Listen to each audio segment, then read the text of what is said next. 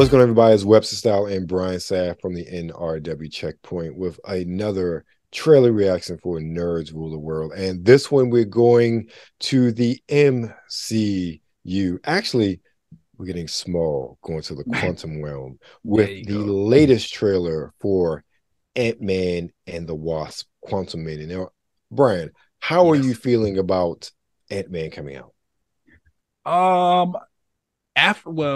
Okay, so after the first trailer, because this is the second one we're about to watch, right, I believe, I was excited for it. Now, Ant-Man, he's not necessarily a top tier, Avenger, but his movies have been actually really good. Yes, I really like the things that they've been able to do with Ant-Man. I feel like Quantumania is going to be perfect to kick off, or at least the 2023 run. And this will be the first movie of Phase 4, correct? Yes, it is the first movie of Phase 4. I feel like it's perfect. Yeah. Based on what I saw. Oh, go ahead. No, go ahead.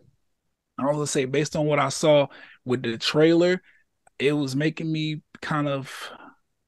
it made me feel like Marvel was pressing the reset button a little bit, kind of taking things back. I don't know. For whatever reason, this new Ant-Man and the Wasp, the Quantumania one, it kind of made me feel like I was getting ready. We're getting ready to experience like Iron Man once again, like that whole feeling around it, like starting brand new, kicking things off. I'm excited. Got you. I actually had the exact opposite reaction after the first trailer. I was like, really? I wasn't as excited, and the first trailer made me feel like every other generic Marvel movie, and that was a problem. Ant-Man was special. I can see that.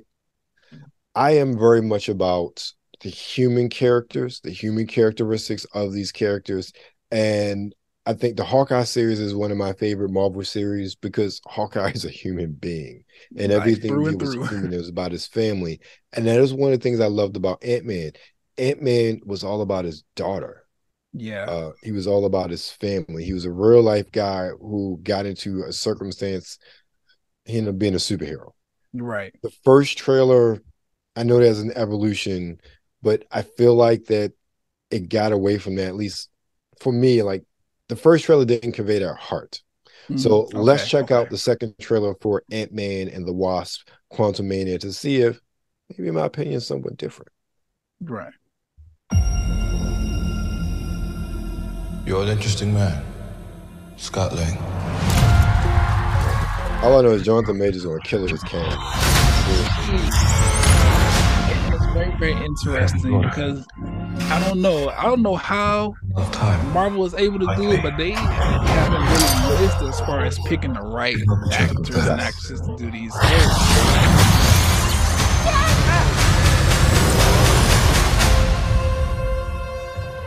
Who are you? I'm the man who can give you the one thing you want. What's that? Time.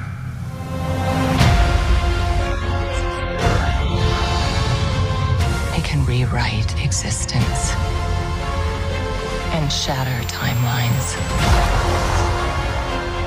You cannot trust him. I don't care who this guy is. I just lost so much. He can give us a second chance.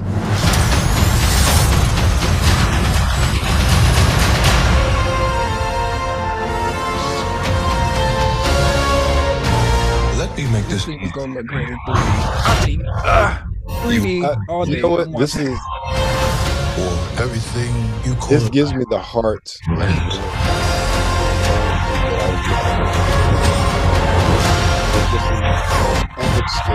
is all my fault.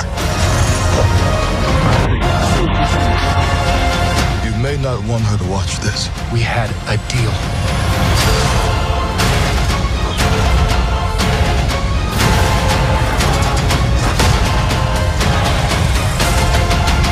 You thought you could win.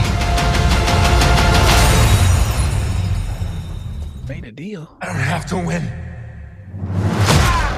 We both just have to lose. I'm sorry, Cassie.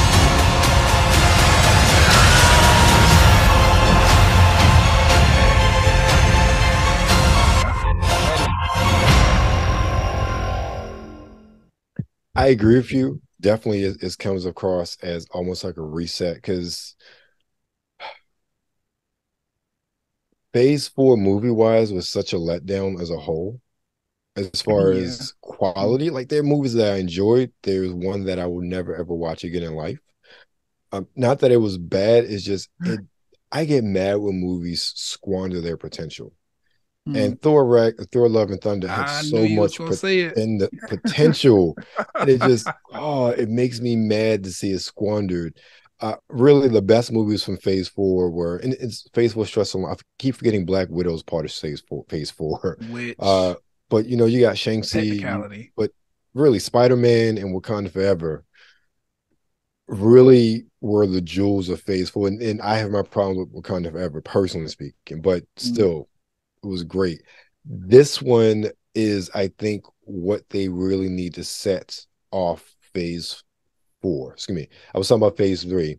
To set off Phase 3, yeah, Phase 5, excuse me. Yeah. So this to set off Phase 5, it looks like the perfect movie to start it with, to open it up with. And I love, this is one of the things I hate about internet. They're comic book fans. They're geeks, blurs. We eating good. Stop complaining about everything. Oh my goodness. The vitriol about that the Yellow Jacket is now, look, it's not really a spoiler if you watch the trailer. Yellow Jacket is MODOK. And I guess we figure out how that happens. I'm like, why people they put MODOK in the movie. Right. The fact that he's there, regardless of how they created him and his origin, how they related him, it's MODOK in the freaking MCU. Why are you getting your panties in a bunch? Right. I don't know. Good. The I don't know. Marvel fans, comic book fans in general, but I'll speak specifically to Marvel fans since we are talking about Marvel. I don't think most Marvel fans have put together that all of this is intentional. Like the comic books are their own entity. The films are their own entity. Like, of course, we need the comic books in order to give us the outline for the films. But because it's just like in the comic books, how there's like all of these different Earths and universes, Earth 616 and all this other stuff. It's the same thing for the movies. If you just step back a little bit, you understand like the exact same way how there's multiple Earths in the comic books. The Earth and everything that's going on in the MCU is its own thing, just like there's plenty of stuff like that in the comic books. It's the same thing with the video games. They're not going to follow the movies and the comic books to a T. Why? Because the video game Marvel universe is its own thing. It just pulls from that. I think once people like get that in their head, like, okay, we're not going to see exactly what's happening in the comic books. One, because half of that shit is impossible. Like, you can't, it doesn't matter how many special effects. Well, special effects could make anything possible, but what I'm saying is comic books and cartoons and stuff, they have a certain level of fantasy to them that can't necessarily be replicated with real people, because it's hard to do some of that stuff. But I don't know. I seen the conversations about MODOK. I was like, I don't think people understand like MODOK is like a big a big satire character. Like he's supposed to make you laugh as soon as you look at him. He got a big ass head and his brain sticking out the top. Like, it's not something like, oh, he's not supposed to look menacing and evil. Like, he's literally something for you to laugh at. That's the whole thing with MODOK. He's serious about his goals for whatever his evil plans are, but you can't take him seriously because he looked the way he looked. I don't understand why people are having a hard time digesting the content, but I don't know either. They complain. But let me tell you this, though, before we wrap this up. There is a Jonathan Majors playing Kang. And this is one of the beautiful things about Kang. Let me back up. So even when I was heavy in the books, Kang is not a character I came across. I even like when I was heavy into Avengers, Like none of those storylines. Like I was like Steve Epting was drawing, and I forget who was writing at the time. Kang was not a character that I was familiar with. A lot of the major Kang stories happened before my deep dive into comics. So my biggest exposure to Kang was the Earth's Mightiest Avengers cartoon, which is best cartoon hands down. If you got the best Avengers really cartoon, like, dude, really, they told a really great story with that. It puts some of the movies and stuff to shame. To shame. I agree. And if you need to know where to watch that at, you just open up your Disney Plus. It's right exactly. there.